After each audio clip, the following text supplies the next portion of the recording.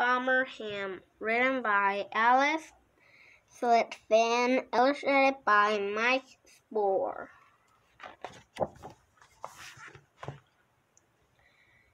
Farmer Ham. The crows were happy, and they were happy because, as usual, they were in Farmer Ham's cornfield eating corn. All day long they would sit in the cornfield, singing, dancing, and stuffing themselves with Farmer Ham's corn. Day after day, Farmer Ham would run out of his farmhouse, waving his arm and shouting as loud as he could to try and get rid of the crows.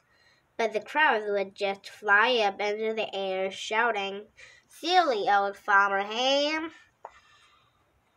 Eventually, Farmer Ham would get tired and go back into his farmhouse, so the crows would land back in the cornfield and start to sing, dance, and eat corn again.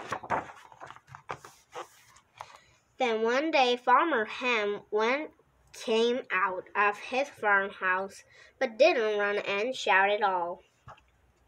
He walked up the path from the farmhouse, past the gate and the cornfield, past his old tractor, and straight past the crows, until he came to the pond at the edge of the cornfield.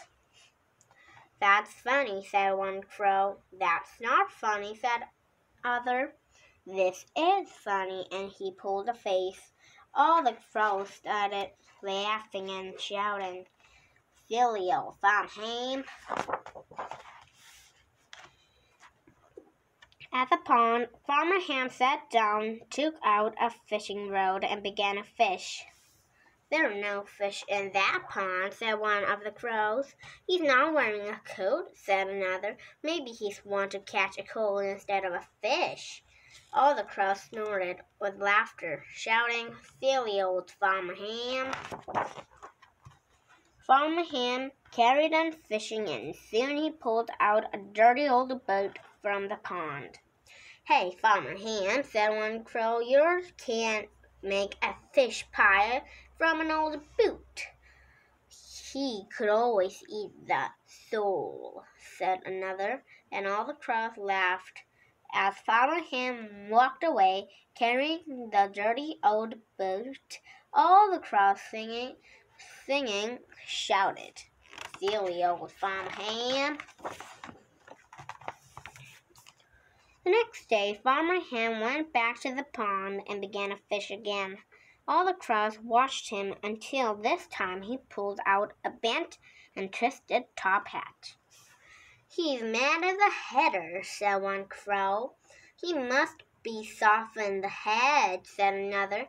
All the crows laughed, and Farmer Ham walked away from the bent and twisted top hat,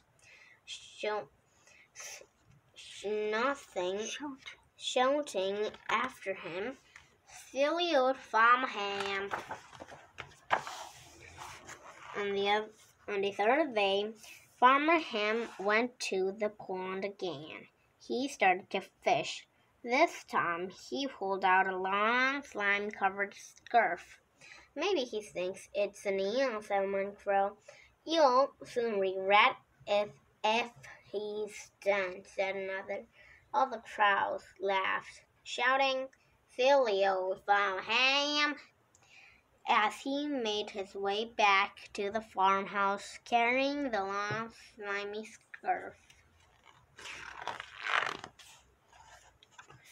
On the fourth day, Farmer Ham went fishing in the pond again, and this time he pulled out a tatty jacket and a ripped pair of trousers. "You'd think he'd have given up by now," said one crow. "Yeah, he's just not suited to it at all," said another. All the crows laughed. In fact, they were laughing so hard they were rolling on the floor with tears in their eyes, and it looked all their efforts to keep on shouting, "Silly old Farmer Ham!" Well, the crows lay on the floor, unable to do anything but laugh. Farmer Ham collected together all the things he had fished out from the pond, but went into his barn and closed the door. When the crows stopped laughing, they looked around quite puzzled. "Hey, where's your Farmer Ham gone?" they said. "He's not by the pond," said one. "He's not by the field," said another. "Maybe he's not," said a third. "But something is. Look."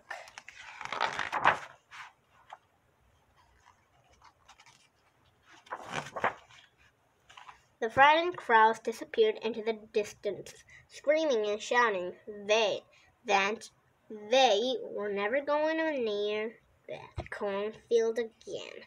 And Farmer Ham looked at the terrifying figures standing in his cornfield and smiled. "Clever old Farmer Ham."